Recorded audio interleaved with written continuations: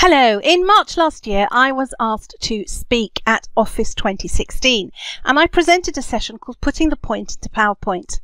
To create the slides for the session, it took me quite a long time, but here is one of the shortcuts that I used when putting this together.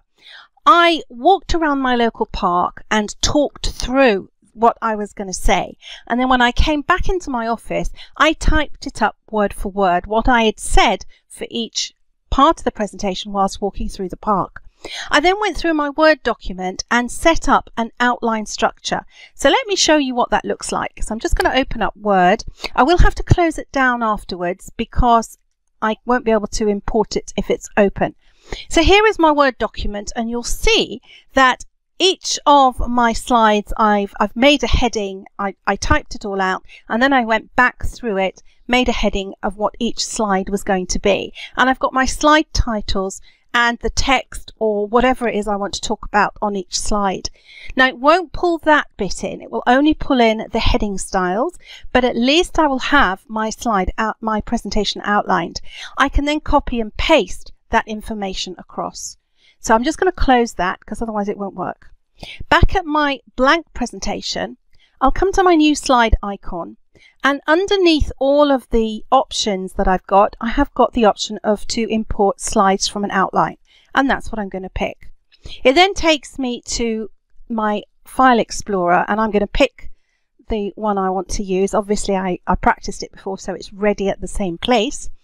And now you'll see that it's brought in all of those slides, and I have got all the slides. Then I'm at liberty to go to my notes section, go back and open up my document.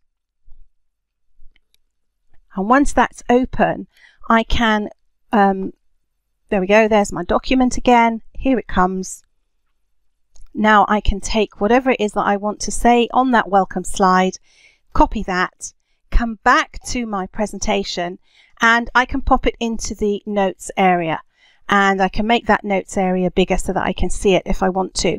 I could put it on the slide, but obviously on this welcome slide I'm not going to do that.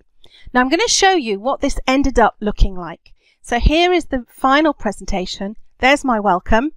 There's my title slide. The welcome slide is what I have up on screen as people come in and get settled, and then when I'm about to start, there's the title slide, and you can see the notes of what I was going to say in the notes section.